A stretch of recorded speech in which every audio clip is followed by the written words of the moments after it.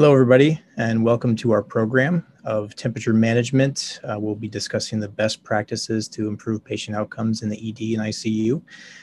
My name is Michael Schwem. I'm the medical director of the emergency department here at Mercy Hospital in Coon Rapids, Minnesota, just on the north side of Minneapolis. This is a program that is provided by the North American Center for Continuing Medical Education, an LLC, and HMP global company, and is supported by an educational grant from 3M Healthcare Medical Solutions Division. Our objectives today, we'll be discussing the different accuracies or lack thereof in core versus peripheral temperature monitoring, including some of the different means to measure temperature in our patients, the advantages of continuous or remote temperature monitoring, and some COVID-era adaptations that we have made to keep our staff safe. Obviously, we are all familiar with key vital signs. These are core to the practice of emergency medicine and hospital-based medicine as well. They're all essential. They're all prone to potential pitfalls. Some are measured more precisely than others. I believe we all trust the heart rate as measured by a cardiac monitor, EKG. Palpating a pulse can read higher or lower depending on human error, poorly perfusing pre-excitation beats, hypotension, a variety of other factors. Blood pressure cuffs are convenient, but not as accurate as ART lines. We all know that, but it's not always feasible to place A lines in every patient in the ED that needs a blood pressure check. Fingertip probes are convenient and painless to use for continuous oxygen saturation. There are times when ABGs are necessary. And temperature historically has been checked by spot checks, barring invasive measures. Non-invasive monitoring is convenient, but many of the methods have had dubious accuracy. There is a lengthy differential diagnosis for any abnormal temperature, excluding simple monitoring error. Hyperthermia and hypothermia patients both essentially start with sepsis. There are also obviously environmental exposures as well. And this is by no means an exhaustive list, and the differential and the eventual diagnosis depend heavily on the context. So a hyperdynamic, agitated patient with an elevated core temperature may be in a thyroid storm or have a sympathomimetic drug intoxication or reaction like neuroleptic malignant syndrome, cocaine, methamphetamine ingestion, versus an obtunded patient may be suffering from a subarachnoid or heat stroke. Environmental exposures depend obviously on the time of year and context as well. For toxicology, the causes tend to be very different. Obviously, sympathomimetics versus a hypothermic patient may have alcohol, carbon monoxide, or some other type of sedative on board. Endocrine disorders, either thyroid or DKA, thromboembolic hyperthermia can be secondary to pulmonary emboli, DVTs, or even some strokes for neurologic causes. Likewise, hypothermia may be neurologic or chronic neurologic disease, or simply measurement error, either for hyper or hypothermia, more commonly hypo. And of course, any immune system or inflammatory disorder or oncology can cause elevated core temperatures as well. The error rate is really quite notable, especially depending on the method that the temperature has been checked at triage or where the patient is located. A well-appearing patient presenting to our triage desk drinking a cold beverage that has an oral temperature measured is probably going to read low. It's going to need to be rechecked. Our biggest concern is to not miss a data point that would undercover an illness that would benefit from early intervention, which is most commonly sepsis. If it's not on your differential, you won't look for it, won't treat it, and patients can potentially be harmed. Unfortunately, this is made worse by some of the literature. The literature is consistently inconsistent, but what it does reveal is that most peripheral measurements are not going to be anywhere near as accurate as a core. There are advantages and limitations related to accuracy and precision, as well as practicality and feasibility. Anyone with ED experience is aware of the pitfalls, and generally speaking, axillary temperatures, the kind that we used to check at home as a kid with the old mercury thermometer, are not generally used in hospital settings. They are woefully inaccurate, somewhere around 30 to 35% sensitive. Oral temperatures are used quite frequently secondary to ease. However, the accuracy is all over the place and also depends on the context of the patient. Not every patient is capable of putting the temperature probe into the necessary sublingual area, and therefore you might have a falsely reassuring temperature in someone who's actually febrile. They're quick and easy, but have an unacceptably high miss rate if your differential includes infection. For a patient showing up with a laceration or sprained ankle, maybe that doesn't matter as much because your pretest probability of an aberrancy in the temperature is already low. Temporal scanners. Temporal artery scanners are also highly variable. They're dependent on ambient air temperature, skin temperature, technique, as well as peripheral perfusion. Inaccuracy actually seems to worsen as temperature extremes are reached as well. Further confounding this, the difference can be even greater in different age groups. Temporal scanners, I know, were used at some sites to clear people to return to work. Infrared temporal scanners, that is. I think we all saw situations where we would scan ourselves before showing up for our shift and reveal that we had a core temperature of 93. We felt fine. Really begs the question of why were we relying on such a device with such a high inaccuracy rate. Tympanic measurements are definitely more accurate. They rely on technique, and a clear tympanic canal, something as simple as earwax buildup in an eardrum or ear canal, can block the measurement. We've all seen patients with very serpiginous auditory canals. It can be difficult to see TMs. We might be getting falsely reassuring temperatures on those, but they are a modest improvement over temporal scanners and oral temperature probes. And rectal temperature has been essentially the gold standard that everything has been compared to. So axillary is definitely the worst. Oral and temporal, depending on how they're used and depending on the context, are a step up. Tympanic is better still. Rectal remains the gold standard, and then core temperature as above and beyond everything else, however, is invasive, time-consuming as well. When it comes to rectal temperatures in the ED, they are close to a true core. I think we would argue that they're minimally invasive. However, we're not the ones often getting the temperature measured on us. It is highly accurate and agrees with other invasive temperature measurements, but it's not always practical to do it in every patient every time. It's easy in infants and neonates and is considered best practice. By the time you get into adolescent, teens, young adults, or patients with traumatic injuries, higher BMIs, anyone with immobilization, or anyone that needs multiple people to help roll or position a patient to get this one data point, it can be more challenging. And in some circumstances, it can be an awful lot of work to get one data point. I also need to point out that if one already has a documented fever of 102 measured orally and you suspect sepsis, there's probably little benefit in repeating the temperature over and over again just to see how much higher it can be. If you've got your data point, it's probably worthwhile to go on with your other diagnostic tools and start treatment. Patient privacy is a big one for this. Many of our patients in our ED will start in a intake area, intake bay, that doesn't have as much privacy, primarily glass doors. They do have a curtain that can be pulled, but they also are in essentially cardiac chairs, so it's not always optimal to get a rectal temperature in someone that's sitting upright in a chair. There's also patient experience or refusal. Some people will simply say, absolutely not. And then body habitus, as already mentioned, can be very difficult. It can take several individuals donning and doffing PPE to go into a room and position a patient to get a rectal temperature. This next slide shows what I presume to be an older drawing of an individual here. It ranks the accuracy of all of the different temperature monitoring devices. It's a little eerie, but it gets the point across. Missing on this were the infrared forehead scanners, which I think we would all agree would get 3 minuses. But rectum, esophageal obviously is not a peripheral temperature monitoring method. Axillary quite low, oral cavity a little bit above that. Tympanic is certainly better, not quite to the level of a rectal temperature.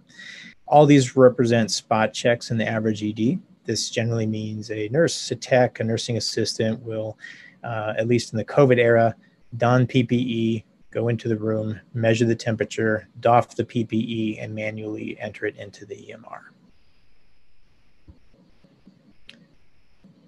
So the next few slides show some core monitoring methods, all of which are great, but by definition are invasive. And so one that is more commonly used in the ICU or perhaps the operating room, less commonly used in the emergency department, would be the central line pulmonary artery catheters. Obviously, an upper body central line has to be placed for these.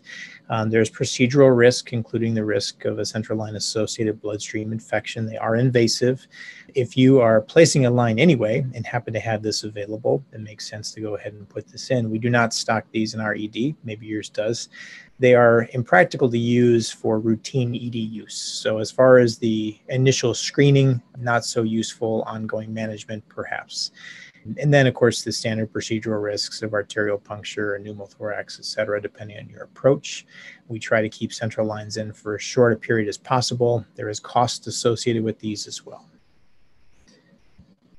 Esophageal probes, very useful, quite accurate, really requires intubation first, and the ideal placement at T8, T9.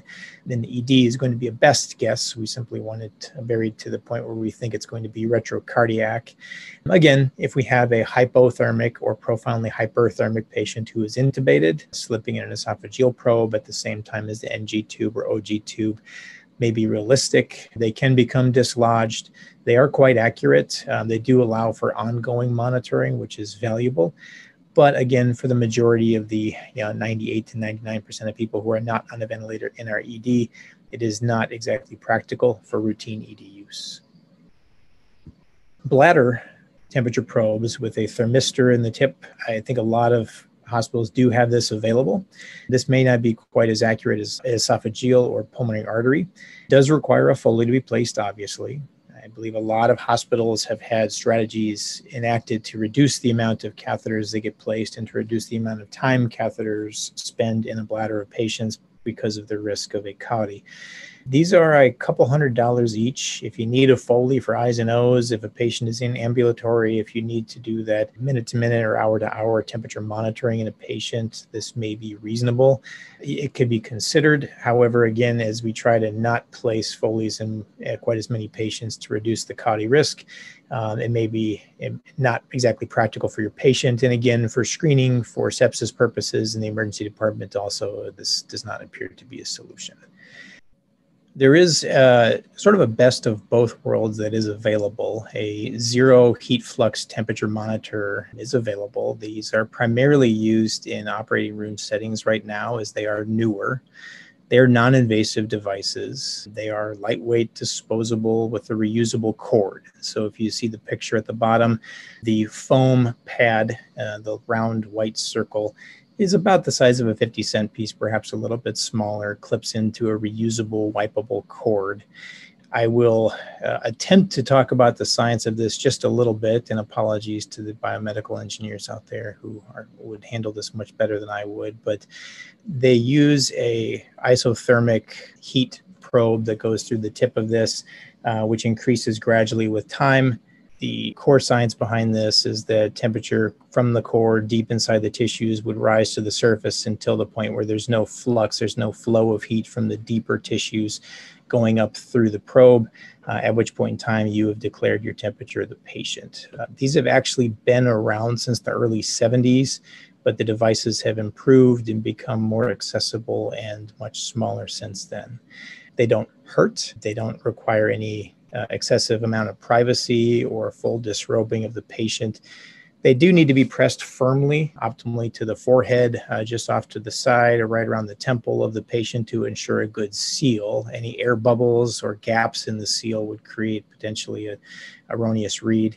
Obviously, this can be applied at the same time as other monitors. The blood pressure cuff doesn't require undressing, as I already said, doesn't require repositioning. It can be done by one nurse, one tech, or even one clinician in the room. It can be done in situations with very limited privacy. And unlike the chest leads that we place, they don't take a pinch of hair when removed. They are quite sticky, but easy to remove. They correlate well with bladder and nasopharyngeal probes in operating room settings. The white patch at the tip of this is foam, very well insulated. It simply can be discarded after the use of a patient. It does take a little while to equilibrate. So the temperature that is fluxing up through the skin and the soft tissues here, that's not an immediate read. There are thermodynamics involved. It takes a little while for that deeper temperature to make its way up to the surface, hit a zero flux state, but it does allow for continuous monitoring. And these are able to mesh well with whatever monitors you may have in the ED or ICU. It can be transmitted remotely to a panel of screens or however you do your remote monitoring as well. So you can follow a patient's temperature, not necessarily at the bedside, which can be very useful. Now, on to the next slide here. Perfect is the enemy of good. Thanks to Voltaire for repackaging this aphorism from other philosophers. But The goal in the ED at least is not to have a perfect measurement of the temperature down to the 10th of a degree. There's no method that's going to give us that answer. And some of the most accurate means to collect these data points may be overly invasive, overly costly, and just frankly impractical. However, timing counts. So the faster we can get an answer as to the core temperature of a patient, we can reduce delays. And as we know from the sepsis data, even a delay in 15 minutes in a patient with cryptic sepsis or shock can have a material impact on the morbidity, mortality, and hospital length of stay of a patient. Also, there's a material impact in flow of your emergency department. So delays in identifying sepsis can make a patient that normally would have been admitted in 4 hours now is staying in your ED for 6 or 7. And accuracy is good. It'll never be perfect, but speed and ease of use definitely count. None of these methods I discussed above are necessarily going to completely displace any of the other ones. There's always going to be a place for oral temperature monitoring. There may be a place in your ED or ICU for tympanic temperature monitoring. But I do think they all have their place within most busy EDs. As with any other part of a vital sign picture, they're part of the diagnostic puzzle. And just like any other vital, it's going to potentially change during a patient's assessment. The diagnosis for someone with a COVID exposure, cough, and oral temperature of 102 at triage may be fairly straightforward. I think, like a lot of you, I'm more concerned about the person who perhaps fell off the toilet seat at 2 a.m. or was too weak to get up and get out of bed, or presents with delirium or altered mentation and may have that initial temperature that's normal. I'm sure we've all seen these come as bounce backs when the previous ED visit measured a temperature of, normal or 99.1, and then came back the next day or 2 days later, now profoundly ill. This makes a big difference, both for the morbidity, mortality of the patient, outcomes data, and for safety, obviously, within the ED and making sure we get our timing of antibiotics done appropriately. The erroneously normal temperature, or maybe it was a normal temperature at the time, could just be natural progression of disease, a false negative, normal first measurement, or perhaps the patient took antipyretics at home that have since worn off and now the fever is declaring itself. Whether it's 100.5 or 105, that temperature at triage is going to probably take me down the same path. We just need to know it's there. I don't need to necessarily know that it's 100.5 versus 100.8. They're both elevated in my mind. So it's important to realize the weaknesses, but also not get too caught up in the weeds of the absolute precision down to the 10th of a degree. And this next slide is the primary driver of a lot of our desire for earlier recognition of a fever. I'm not going to talk as much about the environmental causes of temperature aberrations. If someone is a runner in mid-August without water and comes into your ED without sweating, hot, and confused, that's not as much of a diagnostic dilemma. We all know what that is. Neither is the person who is found outside in the snow, underdressed, bradycardic, minimally responsive. We know what that's going to be as well. Both situations need to be treated quickly and actively. It's more important to know the range of the temperature than the precise number down to the 10th of a degree. However, early recognition of sepsis is probably the most obvious reason that we care about this. We obviously have hundreds of reasons to care about appropriate temperature management and identification. This is probably the one that's most impactful for the ED and ICU.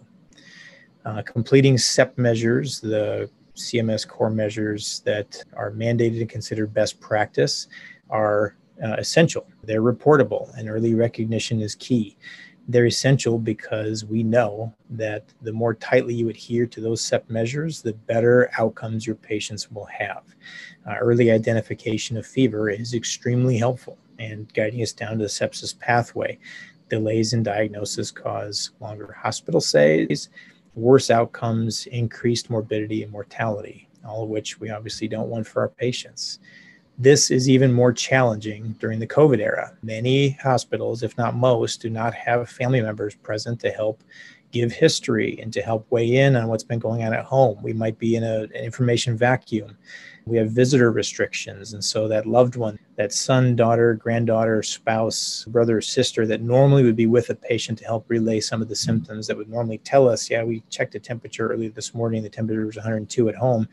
They may not be there. The history may be very difficult to obtain. And given the very vague overlap of symptoms with sepsis versus other symptoms, to get that little data point, that temperature early makes a huge difference.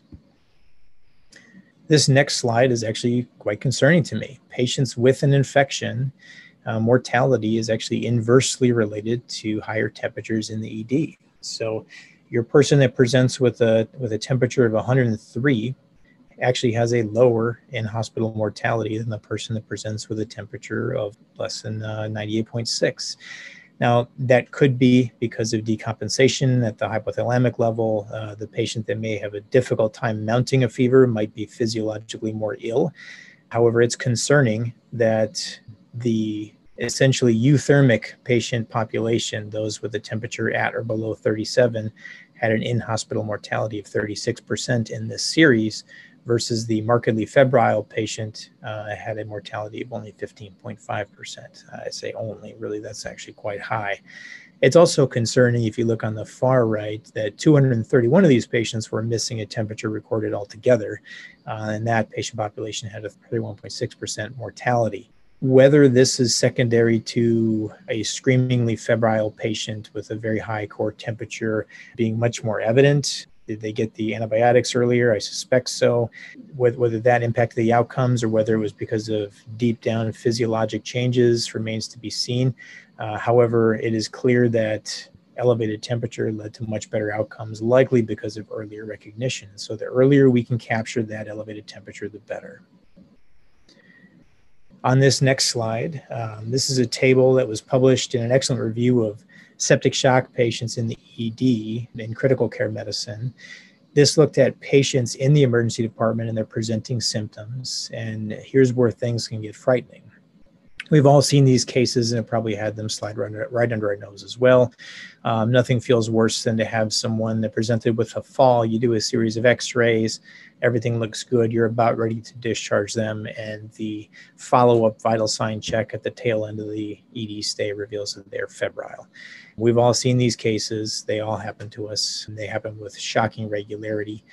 The patient with the advanced age that falls out of bed, slides out of a chair, comes in with traumatic injuries, we should consider them septic until proven otherwise. This is a breakdown of vague versus typical sepsis symptoms. It's a very busy table. I'll break out some of the data in the next few slides. The demographics in the two groups were roughly identical. It's going to be very small here. You'll have to sort of trust me on this one because I don't know if you'll be able to see that. The biggest differences in the two groups in the outcomes were one, the lack of fever in the patients presenting with more vague symptoms. Actually, in this group, 0% presented with a fever at triage. I find that hard to believe. It was literally zero. Their cutoff was 100.4, at or above 100.4. As far as the remaining symptoms go, there was perhaps a slightly greater chance that they had hypotension of less than 90. Their GCS of less than 15, also slightly greater as well. Their heart rate was essentially identical, no significant differences there.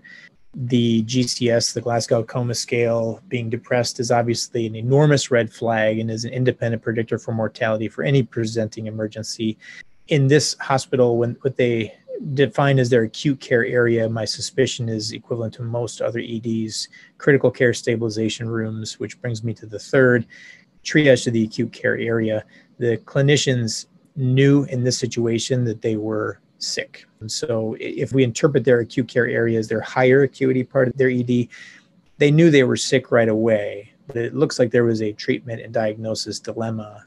Depressed mentation and lack of fever are associated with lengthy differentials, a lot of hurdles that come across finally getting to the appropriate diagnosis. I assume most patients with a depressed GCS probably had advanced neuroimaging of the brain, which may delay things as well.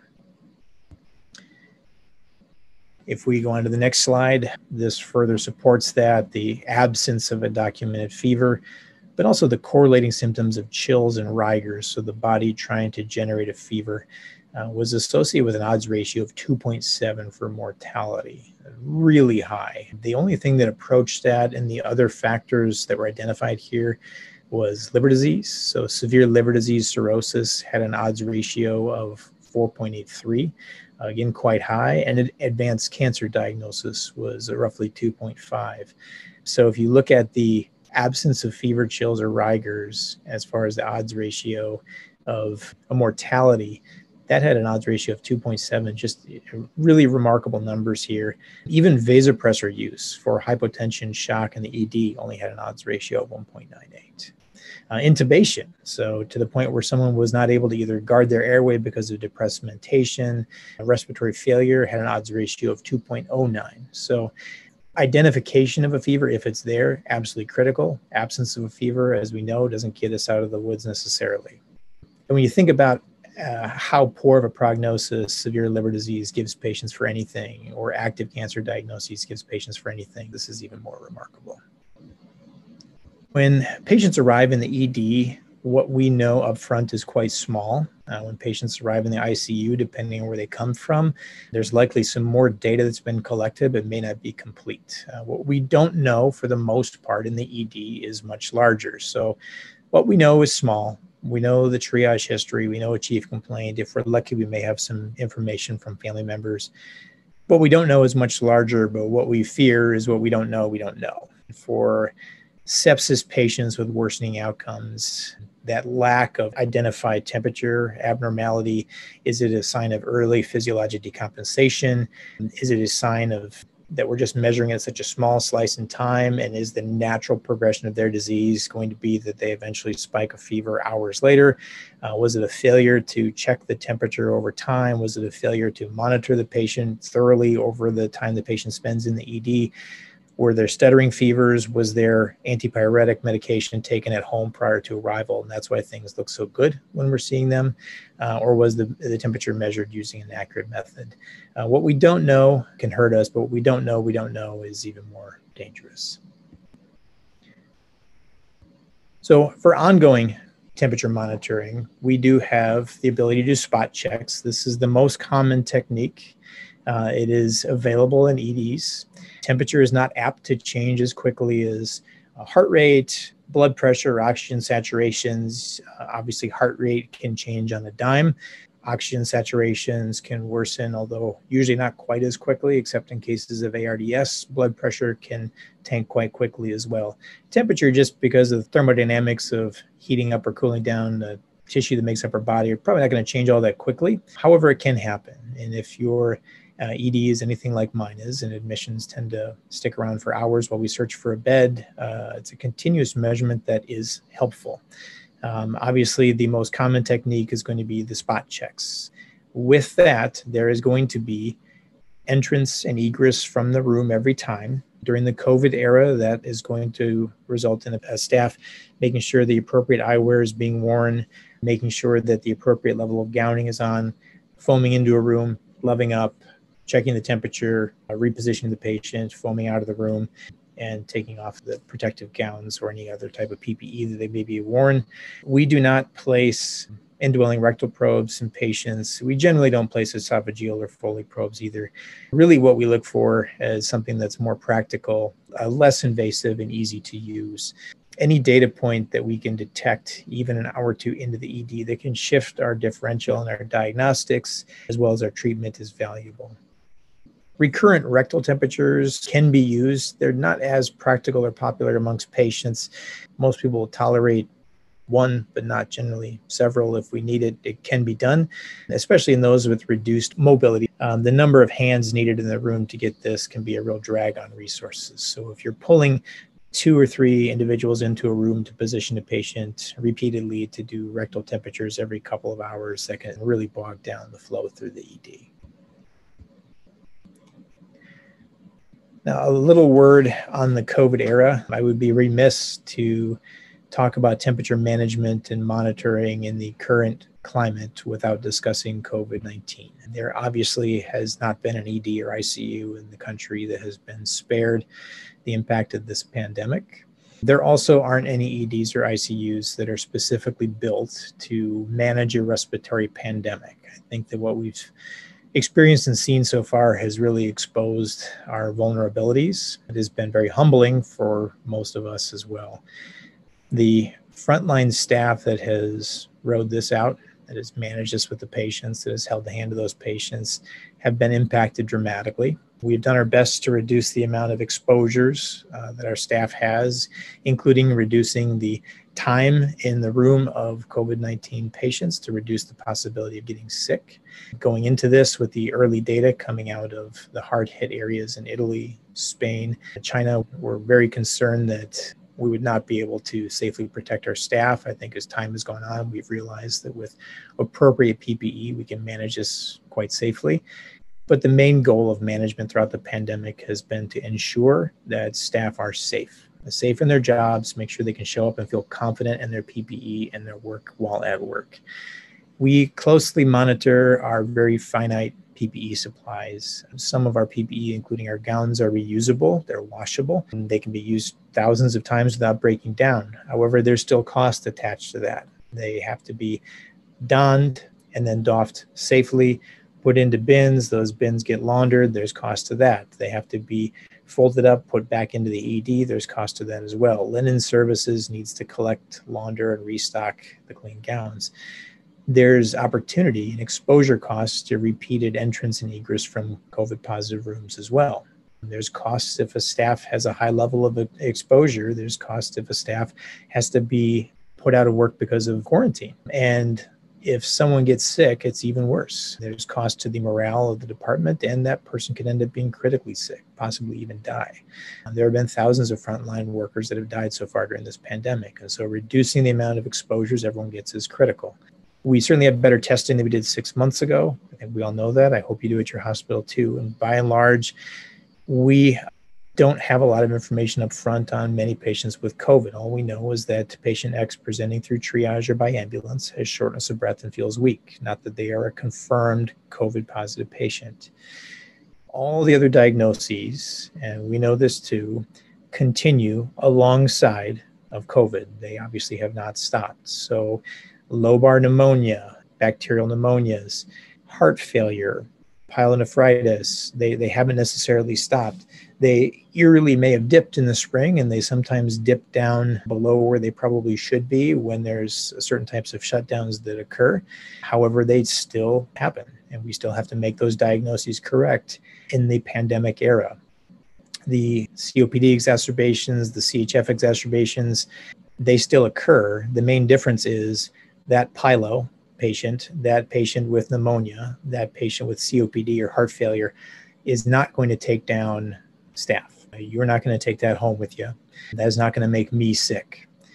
The data surrounding fever as a presenting symptom in COVID-19 has evolved as we've become more familiar with the illness, but overall, and I'm sure we are seeing this all in our EDs, slightly less than half of patients presenting to the ED with COVID have a temperature elevation as a presenting symptom at the time of their emergency department evaluation. The number is even lower for children. And that makes sense, right? That makes sense because we know that there's not as many ill kids with COVID. They certainly are out there, and we've certainly seen them. By and large, they tend to be impacted less severely than adults. But even in adults, it's been somewhere slightly less than 50% have an active identifiable fever at the time of presentation. If you look at this graph, which was published in early June, I believe, this graph was published at the tail end of the first wave. That first wave is just receding, and this is from the CDC's MMWR. This lists the percentage of hospitalized healthcare workers sick with COVID from March through May of 2020. Those that were hit most severely were the ones that were doing most of the bedside care for patients. The CNAs, the nursing assistants, nursing aides, patient care aides, PCAs, phlebotomists who have to be sitting at the bedside with the patient's arm out, trying to get blood, housekeeping staff or maintenance staff, nursing home staff. Physicians were quite far down on the list because I believe we don't spend as much time at the bedside as all these other professionals do. All these other healthcare workers spend more time at the bedside and therefore are more likely to get sick. So 36% were nursing aides, nursing assistants, CNAs. Impacts those workers, those essential key frontline workers, very substantially. So the more that we can reduce the amount of exposures, reduce the amount of entrance and egress from a room, do continuous temperature monitoring rather than a spot check every 3 hours, perhaps the better. If we look at this graph from the Lancet on the next slide here, this is the percentage of seropositive workers amongst Danish healthcare workers, so not the United States. And bear in mind, our rate of illness in the United States has been vastly higher over this period of time. This data came out in late August, so we had seen very rough pandemic spikes in certain parts of the countries, but not all. Sure, the numbers would look a lot worse in the United States right now, but if you look at the healthcare workers in COVID-19 wards with seropositive blood work, you'll see that healthcare workers on COVID-19 wards were quite high. Frontline healthcare workers were less severely impacted. General healthcare workers, maybe not dealing with COVID-19, were lower, and then blood donors were monitored just as a barometer for what was all in the community. Little did we know where we would be now. I'd be curious to see what this number would look like if replicated in some of the hotspots throughout the Midwest, and obviously the hotspots are going to move around with time. But my suspicion is this would look much worse for those of us right now. If you look at the next slide, same article, also not in the United States. The data did cut off in August, but as you can see, the seropositive patients also in Denmark also would probably underestimate our numbers we're seeing in the United States, but remains to be seen, shows that the most impacted clinicians and healthcare workers were involved in respiratory medicine. Again, not a surprise. They're managing the sputum, head of the bed, respiratory secretions of patients that are probably the sickest. The less sick COVID patients are probably not being seen by anyone in pulmonology or respiratory medicine. Emergency medicine was up there, as well as infectious diseases and ENT. And interestingly, hematology was quite high up there as well. Not clear exactly why that is. Intensive care was a little bit further down the list, although still in the top third. And then unsurprisingly, at the bottom were those that maybe are less apt to be exposed to people with active COVID-19, gastroenterology, dermatology, neurosurgery, etc. So again, reducing the amount of exposures we have to the patient, very important in making sure everyone stays safe. And a little parting word on COVID-19. We know this has been crushing for our healthcare system and our staff. We have finite staff. There is no backup. We have finite PPE. There's more coming, but all of us have probably reworn those masks, reworn the gowns, sat all day in PPE, very uncomfortably so. I don't think any of us realized that this would be how 2020 would end up. I can't wait to see how much better this is going to look with the vaccine in play. Given that anyone with or without a fever, or with or without respiratory symptoms, or with or without any of the following, including chest pain, confusion, weakness, myalgias, hypoxia, or any abnormalities in their breathing, GI tract symptoms, all the way down to sore throat, loss of taste or smell, may have COVID. Given that our frontline staff is at highest risk while at the bedside, while in closed rooms that probably don't have negative pressure, they probably don't have adequate amount of ventilation, it's prudent to try to limit the less critical entrance and egress in and out of the rooms, which also in turn limits the donning and doffing of PPE, and in theory, the numbers of opportunities staff have to get exposed and taken down by COVID.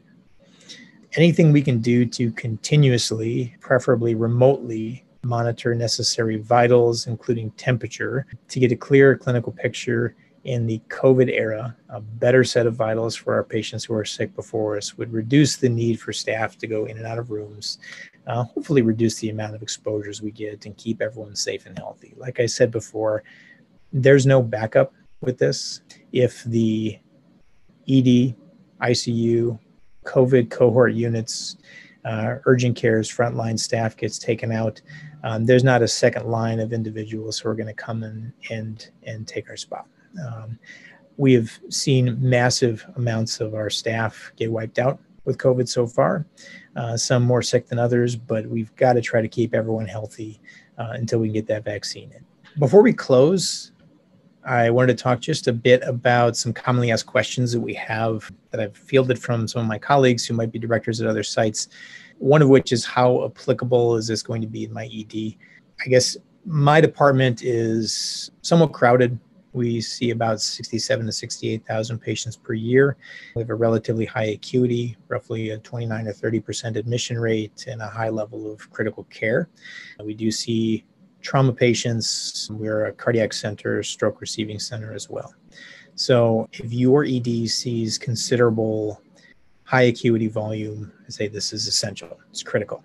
I would also say if your ED has a significant lag in getting people out of the lobby and into a room, measuring that temperature up front can be the difference between assigning an ESI 2 and perhaps an ESI 3 or 4. So that patient may jump line if you know they are febrile.